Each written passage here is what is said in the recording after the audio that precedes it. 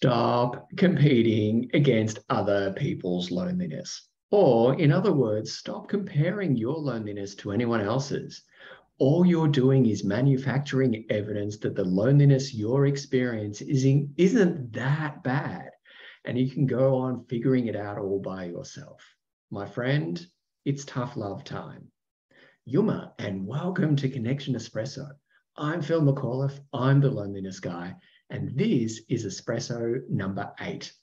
This is a mini podcast designed to give your heart, your mind, and your soul a quick connection boost as you, a gay man experiencing loneliness, goes about your day. Let's get to it. Hello, YouTube. Welcome to Espresso number 8. And this is on competitive loneliness. Some tough love is coming your way. As with each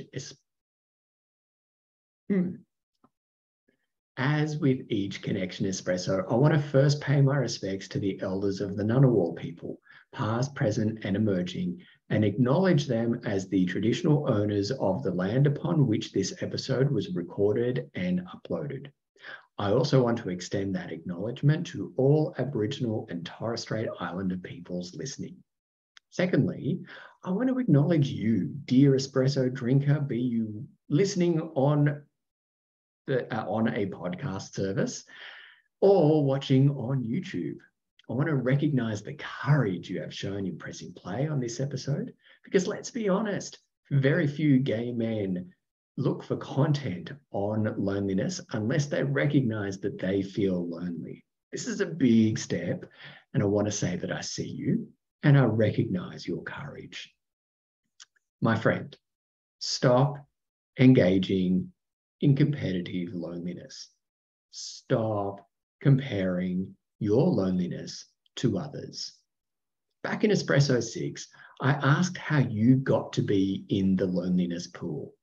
I said that we can find ourselves in the pool in lots of different ways, or through lots of different ways, like through grief. But once we're in the loneliness pool, we're in the loneliness pool. We're feeling lonely.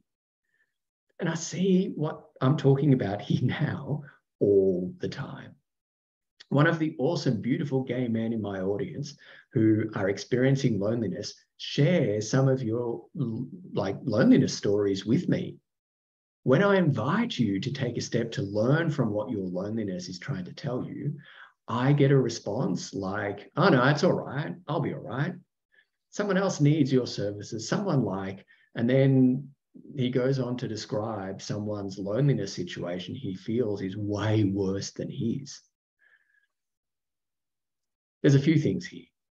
This is bullshit, and I'm calling it. This is how I know that the thoughts and feelings of loneliness you're experiencing have you questioning your worthiness for love and belonging. They have you questioning your worth for help and support. They have you questioning your worthiness. Because the truth is, someone somewhere in the world, whether they are a real person you actually know or someone who you're making up, has it worse than you. But by comparing or engaging in competitive loneliness, you're making yourself feel less deserving of the same help and support that you so freely give to others in your life. You're generating a story that's designed to keep you safe and small. You're generating a story that's designed to keep you safe and small. You're generating it yourself to keep yourself. Just to reiterate that.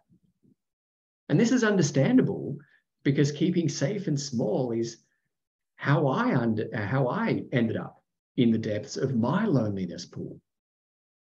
By consistently making decisions that kept me safe, that kept me small, had me wading into my loneliness pool, into the loneliness pool. But my friend, that story that you're generating to keep you safe, it's keeping you lonely. So it's time you and me call bullshit on the story you're generating. We'll do it in a kind and loving way, but we'll be calling bullshit on it nevertheless. It's time you stopped comparing your loneliness to real or imagined people and get the help and support you deserve, you beautiful gay man. And if you need help, I'm right here. I'm gay and I get lonely too, remember? I'm also a prolific storyteller and have benefited from awesome people calling bullshit on them for me too.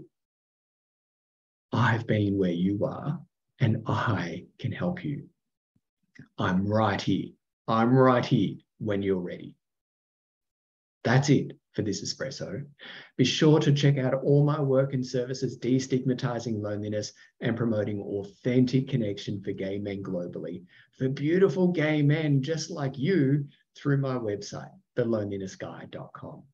Remember, we're not meant to endure loneliness for long, and you're worthy of receiving the same love and support that you so freely give to others.